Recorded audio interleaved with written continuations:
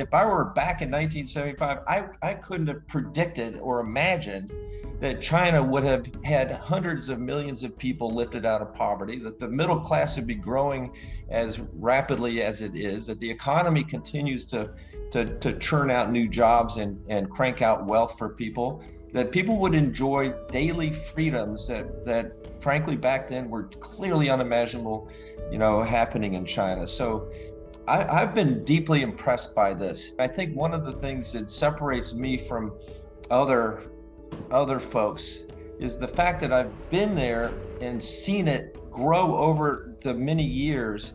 I've come to some deep conclusions. One, there's no single system that works for every country, that every country needs to develop a system that is suitable and fitting for the conditions of that country. China's system has worked for China. If you look at the results over the many years, over the 46 years since I was there, over the 40-something years since formal ties have been established, the results speak for themselves. And so I'm a believer that, our system works for us, your system, the Chinese system works for China.